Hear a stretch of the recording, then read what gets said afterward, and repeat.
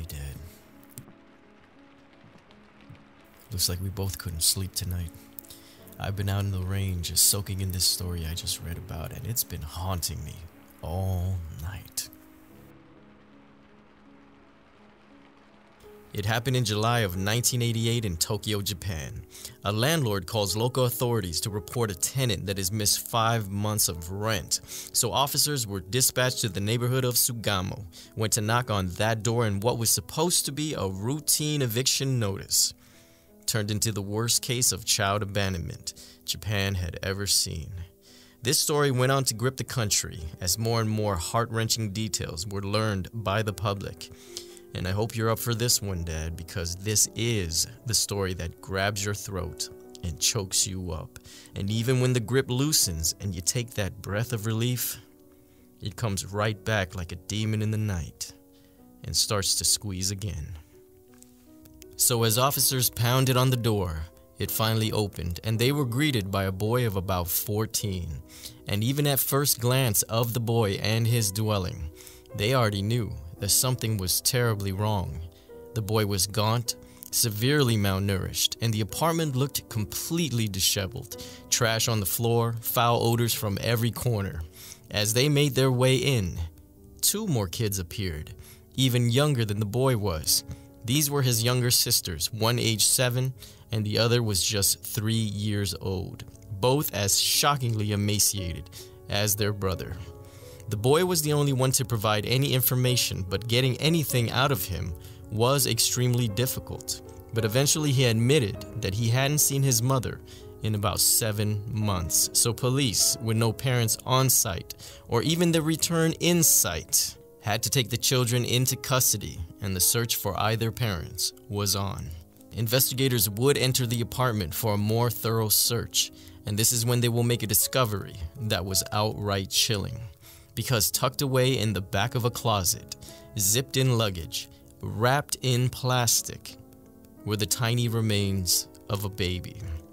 And things got even stranger once the medical examiner studied the body. He found that the baby died at about 2 years old, but had been dead for an additional 2 years before it was found, which had detectives scratching their heads, because the landlord said that the family had only moved in 9 months ago. But we'll eventually get to why that was. But for now, down at the police station, the 2 younger girls showed no signs of offering any information, and the 14-year-old boy was very vague when he did. And when he was asked to read and write, they quickly learned that his comprehension of both were extremely lacking. Side note, the identities of the people in this case have been protected by law in Japan, so I will be referring to the children by their gender and ages instead, and the mother simply as Hobag, because she definitely does not deserve the sacred label of mom, which I'm sure you'll come to agree with by the story's end. Back at the apartments, the landlord tells investigators that a lady and her 14-year-old son came in around November to sign a lease agreement. In that agreement, it noted that just the 2 of them were allowed to live there. He didn't have a clue that she snuck in 4 more kids in that little cramped apartment, dead baby included. And by that puzzled look on your face, Dad, you just did the math. You counted 5 kids when I've only indicated 4. So yes, 1 child is missing. But I'm gonna need a drink if I'm to continue to this next part.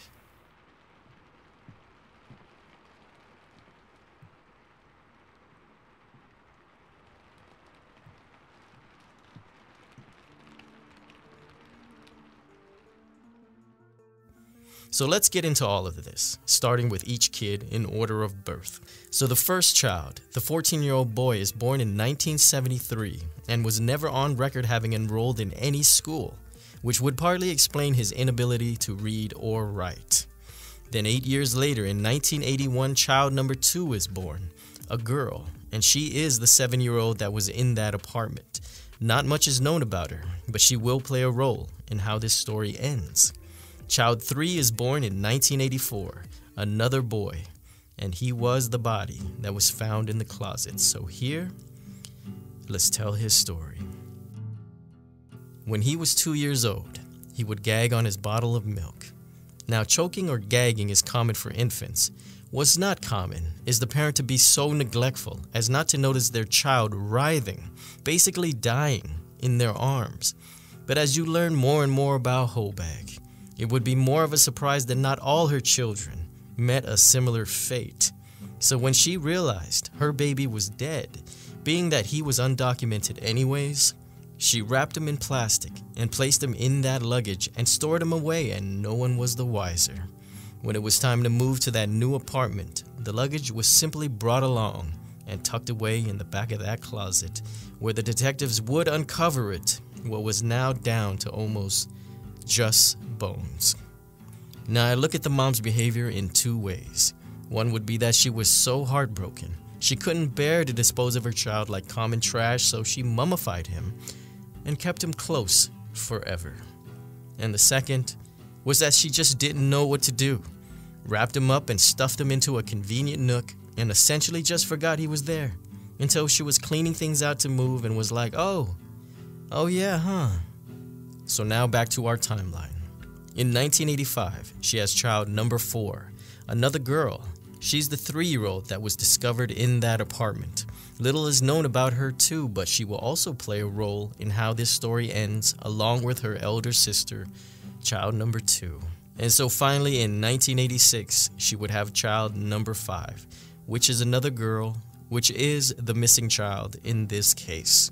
A child that the police would have never known about until the 14-year-old unwittingly reveals her existence. When asked to name all of his siblings along with their age, he did just that. When the cops realized there was an extra name, a missing 2-year-old, things became a lot more tense, but the kids all claimed ignorance, that they weren't sure where she wandered off to. So now the police were in a frenzy, as a 2-year-old baby, in all likelihood, has been abducted. But the boy would eventually crack under the weight of his own lie, and he would tell a story that can make even the most seasoned of detectives look away in sorrow. Let's go back to the first day in that apartment in Sugamo.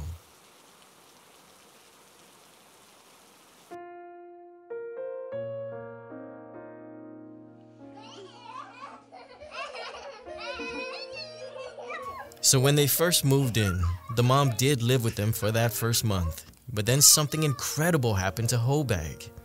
She got a new boyfriend. So what is a mother to do? She took her eldest boy aside, told him matter-of-factly that she had met a new man and was leaving to live with him. That he was now the man of the house to watch over his sisters. She gave him 50,000 yen, which is about $500, to buy food for the family. She would leave, but she would visit every other week for the next month or so to see how things were going, give the boy a little bit more money, and soon she would never show up again. This is also when she stopped paying for the apartment, nor the electricity, gas, or water. Eventually everything was turned off, and you simply had 4 confused kids in a dark box, slowly but surely starving in their own filth and waste. Of course, it's hard enough for adults to raise kids, so you have to wonder how a 14-year-old boy with no guidance, no education was going to handle the task of taking care of his younger siblings that consisted of 2 toddlers. Unfortunately, but predictably, he was terrible at it. His only instinct was to keep them fed, but all he would get was junk food at the corner store and not much else, leaving everyone under his care destitute of vital nutrition. Now the 2-year-old dead. Her walk wasn't yet steady, so she would fall, and her stomach hurt from eating nothing but junk, so you guessed it. She would cry a lot. Because she was the one that needed the most nurturing in a household like this, she actually became more of a nuisance. And here we can tell her story and what became of her.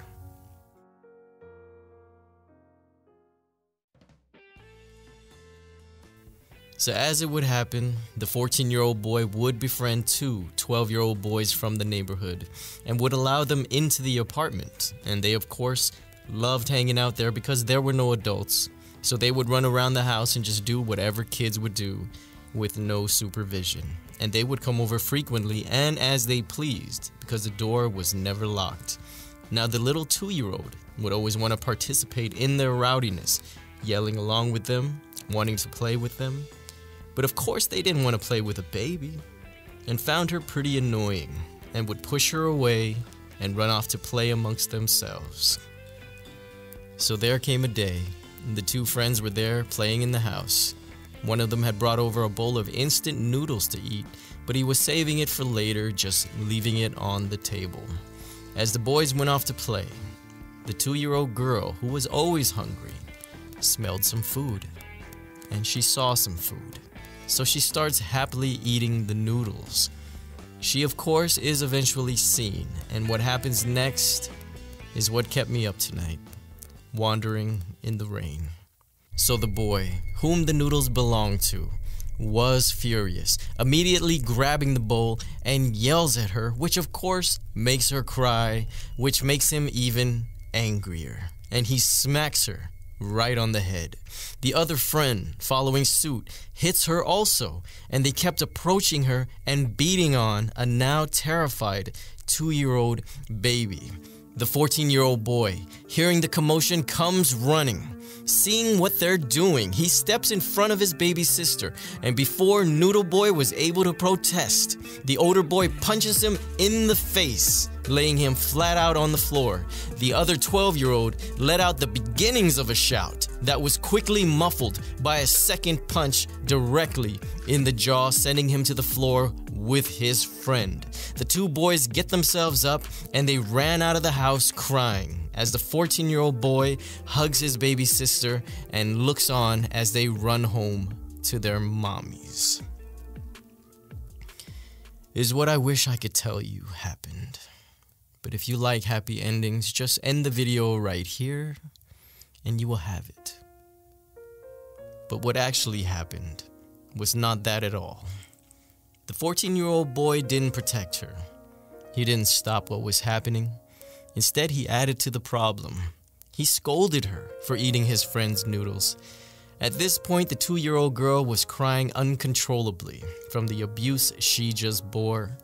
There was no indication of where the 7- and 3-year-old girls were at this time, but at some point in that day, the 14-year-old boy steps out of the house, leaving the 2-year-old all alone with those boys. The boys, seeing their opportunity, grabs the 2-year-old and they drag her, tossing her under a futon, and began jumping up and down on it. One went so far as to climb a shelf and jumped. When the brother came home, he saw what they had done. He lifted the mattress and saw his lifeless baby sister underneath. I wish I could tell you so bad that he did something to those boys, but he did nothing. Literally nothing. He left his sister's body there, under the mattress, for an entire week. It wasn't until the smell of decay had become too much did he get one of the 12-year-old boys to help him place her body in a gym bag and bury the body in the nearby woods.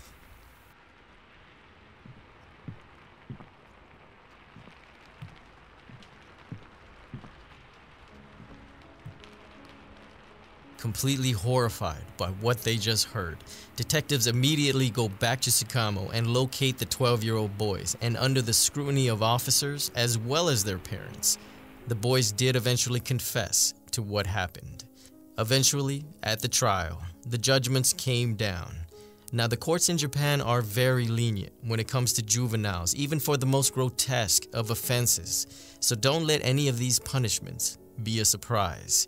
It was concluded that the 14-year-old boy was not directly involved in his sister's death, but did assist in burying her corpse, which got him the conviction of abandoning a body. They send him to what is called a care facility until he is 18 years old. Now, allegedly, this is what a care facility in Japan in the 80s equates to. Picture an abandoned apartment complex with multiple living quarters. In each quarter houses multiple orphans and troubled youths, with one adult assigned to supervise specific rooms. These programs are as tantamount to child abandonment in itself because they are underfunded, understaffed. The children are still fending for themselves as supervision is absent for the majority of the day. As for the two 12-year-olds, they are sent to a reform school, equivalent to juvenile detention here in the US. Their identities have been kept secret and are today simply living their lives. I'm certain not sharing with their new friends or spouses that they brutally murdered a 2-year-old once upon a time. Then, on July 23rd, 6 days after the 14-year-old boy told that harrowing tale, whole bag is found in what was called a mistress house. Not much is explained in the case records, but if I had to take a guess what a mistress house is by that title alone, the fact that we knew that she left to be with her boyfriend, that boyfriend was a married man that paid for a house to keep his mistress, his side piece, in. In August, she was indicted with child abandonment, which in Japan can get you up to 5 years, but you have to tack on 2 dead babies, both dying from her neglect, a confused 14-year-old who is not in school, 2 daughters of 7 and 3, all abandoned in a house with no lights, no running water, trash and fecal matter everywhere, and no protection from certain dangers, such as child predators, for 7 whole months. So now let's see what the judge gives her. But if you have a pillow close by, grab it, because you're going to want to scream into it. She was given a total of 3 years. At this point, I'm starting to think that her boyfriend was the damn judge. While testifying, this is how she describes her motives. She had gotten a new boyfriend, and the kids were in the way, so she left them so she could move on with her life. Only the cruelest of humans can say this and do this to their children. But keep that pillow handy, because remember how I said that the 7 and 3-year-old girls would play a role in how this story ends? Well, here we go. After 3 years, the girls are now 10 and 6, and when Hobak gets out of prison, she is given custody of the girls. At this point, we're all at a loss for words, but here's something for you to form even more thoughts about this woman, Dad. Each of her 5 kids are half-siblings, all have different fathers. She was easier than Sunday morning, a self-centered woman that prioritized herself above all else, even her children. And all those deadbeat fathers, no, they don't get a pass. I wish upon them if they knew about the kids and still chose to ignore them. I'm not going to mince words when I say I hope there's a disgruntled Darlene in their life that will take a shotgun and just blow their dicks off. But there is a positive here, Dad, and that is, this makes you look like the greatest parent in comparison. I love you, and I'll have another story for you when I come across one. So, for now, have yourself a good night, if you can at this point.